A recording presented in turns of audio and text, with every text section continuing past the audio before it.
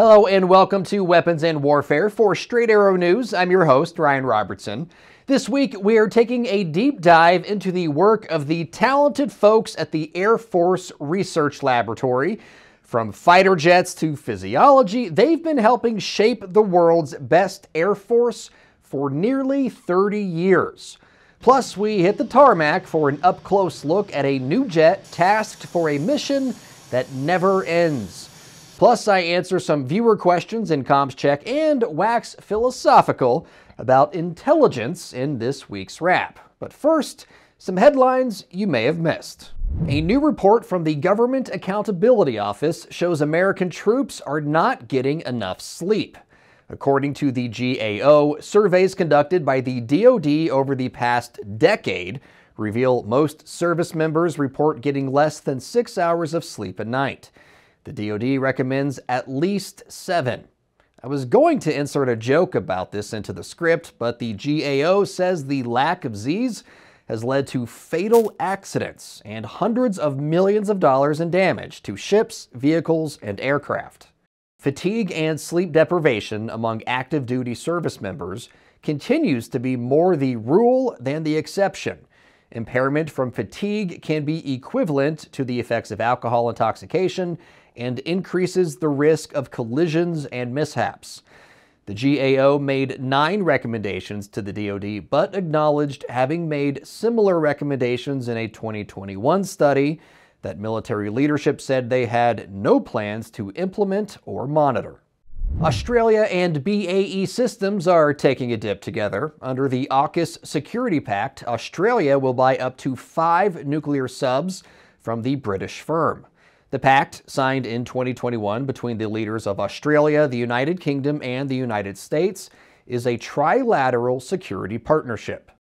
No matter where you are, whether it's in the Indo-Pacific, whether it's in the South China Sea, the Red Sea, or in the North Atlantic, it is absolutely vital that that freedom of navigation is continued now and forever into the future. And that is why this enormous commitment by all 3 countries working together in AUKUS is so critically important.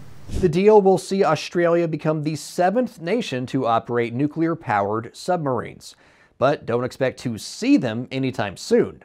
Work is expected to start in the late 2020s after at least $1.3 billion worth of new shipbuilding facilities are constructed in England. 80 years after the famed Easy Company of the 101st Airborne Division jumped into Normandy, France to begin the liberation of Europe, the men who portrayed those heroes in the HBO miniseries Band of Brothers will follow in their footsteps. The BBC is reporting a group of actors from the series that aired in 2001 are training in Georgia to make the jump on June 6th. Every year, thousands flock to the French coast to honor the troops who landed there. While there are no surviving members of Easy Company, the actors who portrayed them continue to honor their legacy and sacrifice by returning to the area. Alex Sabka Brady, who played Corporal Frank Mellett, told the BBC, "If we can in some way, shape, or form keep these stories going and keep these memories alive, then that is exactly what we try to do, and it does mean a lot to us as a cast." Band of Brothers was a 10-part miniseries released in 2001, which recounted the experiences of Easy Company's paratroopers during World War II. When you think of the word laboratory, what comes to mind? Certainly Hollywood has provided some inspiration over the years. It's alive! Entertaining, no doubt, but far from the silver screen, the men and women who make up the Air Force Research Laboratory are working across the United States, from New York to Maui, on very real solutions to very real problems. Since 1997, the AFRL's mission has been to discover, develop, and deliver new technologies to the fight for the Air Force and, starting in late 2019, the Space Force.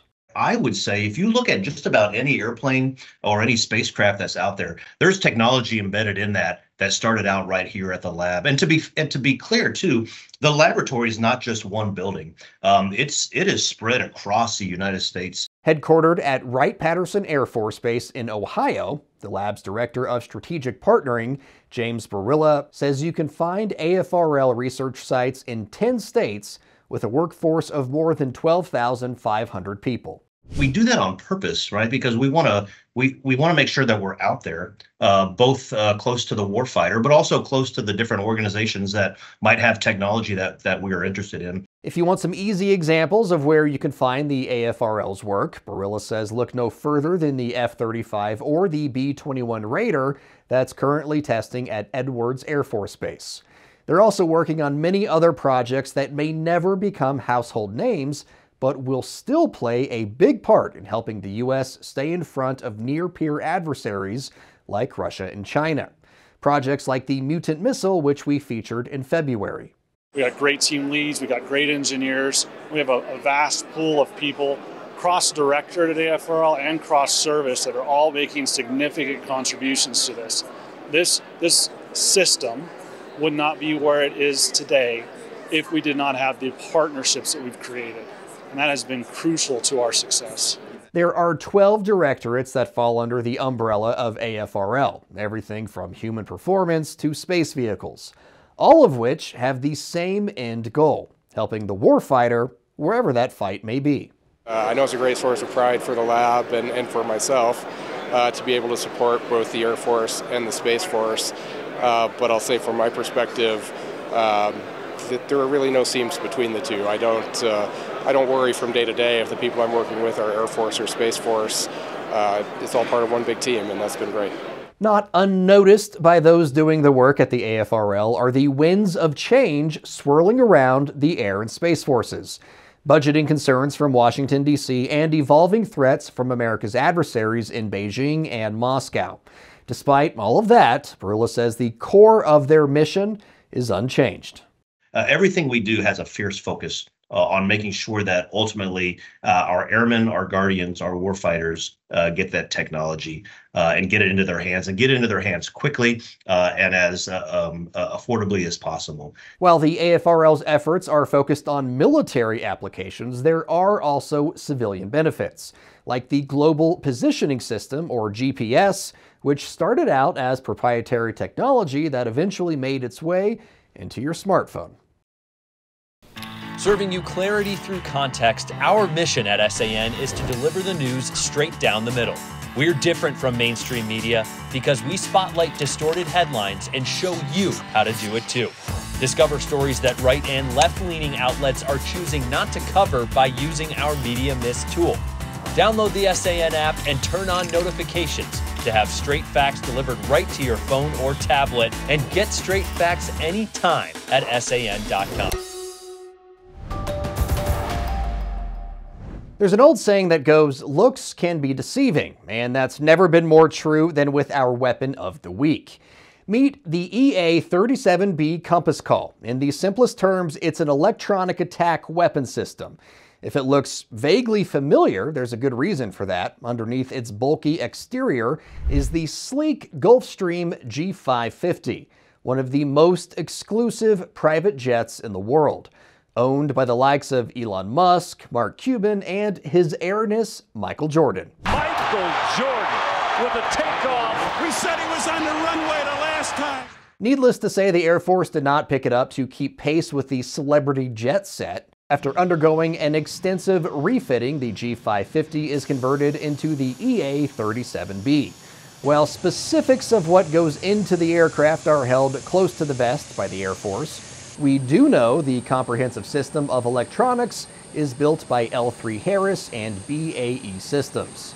The job of all of that hardware and the crew of 9 aboard is to prevent enemy combatants from effectively using any systems that require operator input. Basically, it's an interrupter, using technology to deny the other side an opportunity to use theirs. Disable the link between operator and device, and you can effectively disable the device. Or, depending on the software, hack into it and take it over. The EA-37B replaces the long-serving EC-130. In swapping the 130's 4 props for the 37B's Rolls-Royce turbofans, the Air Force is bringing a major upgrade to the table. The 37B can fly past 40,000 feet and cruise at more than 600 miles an hour, which is more than 15,000 feet higher and nearly twice the speed of its predecessor. Right now, the Air Force has an order for 10 of these electronic attack aircraft, having taken delivery of the first last year and the next 5 sometime this year. At last word, the first was undergoing extensive testing before heading to its permanent home at Davis-Monthan Air Force Base near Tucson, Arizona. Hello, folks, and welcome once again to Comms Check. It's one of my favorite segments of the show because it's our opportunity to check in with you, the audience, see where your head's at, answer any questions that you might send to us in our comment section below or into our email inbox, which is weaponsandwarfare@san.com. Weapons and Warfare, all spelled out, at san.com. So let's go ahead and get started with this week's Comms Check. First one comes to us on a story that we had done about Ukrainian air defense systems, Patriot air defense systems, shooting down Russian jets in great numbers in late January, early February. In that story, I had called the war an illegal Russian war that Russia had illegally invaded. We got this question from Peter Oldeminger. Who made those laws that say it's illegal to invade another country? Armed conflicts happen all over the world, but this one is illegal. It's a good question, Peter. It's actually the rules governing armed conflict come to us from Article 2 of the UN Charter. Specifically, the violation that Russia committed was Article 2, Section 4, which prohibits members from using force against the territorial integrity and political independence of any state. So when Russia invaded Ukraine, they violated the territorial integrity as a means to impose its will upon the political independence of that state. It's a violation of the UN Charter.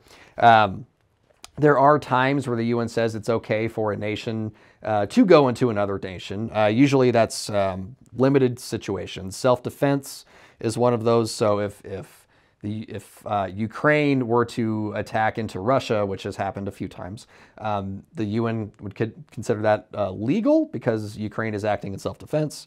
By invitation, so if Ukraine were to invite, say, France or Poland and say, hey guys, if you want to fight, come on down, then the UN would say that would be okay. Or authorization directly from the UN Security Council, which is unlikely to happen in this event because the UN Security Council, it's made up of 15-member nations, 10 seats on the council. It's kind of an at-large bid and it kind of rotates around. But there are 5 permanent seats on the UN Security Council. And they are the US, the UK, France, China, and Russia. So Russia is unlikely to authorize the UN to, send troops in, peacekeeping troops into Russia or into Ukraine. So Peter, to answer your question, who decides those rules? The UN, which Russia is a member nation of, decided the rules. They agreed to them. They know what they were breaking when they broke them. So that's why this war in Ukraine is illegal. Thanks for your question, Peter. Hope that answered your question. So the next comms check we have comes to us on a story that we had done here on Weapons and Warfare about Sweden becoming officially official within NATO. And we got this question from DMT8192. We'll call him Devin. Yeah, let's go with Devin. Too bad us Swedish people did not get to vote on this. Devin is saying that, had he been able to vote on Sweden's membership into NATO, he probably would have denied it. But I will answer you, Devin. The Swedes did get to vote on their membership into NATO, if you look at it. Yes, Sweden does have a monarchy, but it's a limited constitutional monarchy, meaning the monarch is just a figurehead. The real power lies in the parliament, the Swedish parliament. In the Swedish parliament, for those who don't know, it's a coalition. You need a coalition to lead, much like Israel, where it's multiple parties, and you have to have a totality of the votes, not a totality, a plurality of the votes in order to lead a government. And the Swedish government is led by the moderate party. They've been in power since 2007. So had the Swedes not liked the direction that the moderate party was taking the country in, then they could have voted to take the country into a different direction. Also, it shouldn't really come as a surprise that Sweden, after years of neutrality, decided to join NATO, or apply to join NATO. Once the Russians launched their illegal war, as we just learned, into Ukraine, that kind of gave the Swedes and Finland all they needed to know. Hey, we should join this multi-nation alliance that will help protect us and that we can help protect our neighbors. Also, when you look at the Swedes' participation in NATO activities, NATO exercises, Sweden was the number one non-NATO partner to participate and take part in NATO exercises for the last 30 years. There's also a group, a partnership called the Partnership for Peace, started in 1994. Sweden joined that. There was another EU partnership that Sweden joined that had a lot of NATO member nations as well. So to answer your question, Devin, well, it might not have been up for a vote directly in Sweden to join NATO. If you pay attention at all to Swedish politics over the last 30 years, then you kind of knew where things were going, and it should not have come as a surprise necessarily that Sweden did, in fact, join NATO. And just as a reminder, anytime because we live in democracies, if we don't like the way that the government is going, we can tell them that each and every time we vote, which I encourage you to do as often as possible. So that's our comms check for this week, folks. As always, if you have something that you would like us to respond to, if you have a question for us, please send it to us in the comment section below, or once again by emailing us, weaponsandwarfare@san.com. All opinions expressed in this segment are solely the opinions of the contributors. All right, folks, for this week's wrap, I'm going to continue a theme I picked up on as we were putting together the show, intelligence. For militaries and governments, intelligence is one of the most important pieces of any victory, and a lack of intelligence or failure to act appropriately on a piece of intel likely means failure. Since the fall, we've seen a few notable cases of governments failing to act on intelligence. The Israelis had prior knowledge Hamas was planning and training for some sort of major operation before the October 7th attack. Israel's leaders didn't think the threat was worthy of worry. What happened? The Jewish people suffered their single deadliest attack since the Holocaust. Thousands of people in Gaza are dead, and Prime Minister Benjamin Netanyahu is being accused of prolonging the war to prevent answering for his government's failure to act on the initial intelligence. And in March, terrorists from the Islamic State attacked concertgoers in Russia. More than 130 people died. Even more were wounded. Putin was warned about potential ISIS attacks. The CIA gave the Kremlin the intel. Putin publicly derided the warnings, belittled the intelligence. The U.S. Embassy put out a public alert that everyone in Moscow could see if they wanted to, warning of a pending attack at places like concerts. The intelligence was ignored. People died. And now Putin and his cronies are trying to say Ukraine was somehow involved, passing off bad intelligence as the truth. What's truly sad is he'll probably succeed in convincing people of the lie. People tend to hear what they want, go with an intelligence source they like, rather than risk hearing the truth from someone or something they don't. Well, hopefully none of the decisions you or I make on a daily basis are as dire as those facing world leaders. Our choices still have an impact. And coming up this fall, Americans will absolutely have a choice to make, and it will absolutely impact the world. So, we should learn from the mistakes of Netanyahu and Putin and plenty of other world leaders, including Americans, who failed to listen to good intelligence. So hopefully we were able to impart some intelligence to you during this episode of Weapons and Warfare. As a reminder, you can always let us know your thoughts in the comment section below or emailing us at weaponsandwarfare@san.com.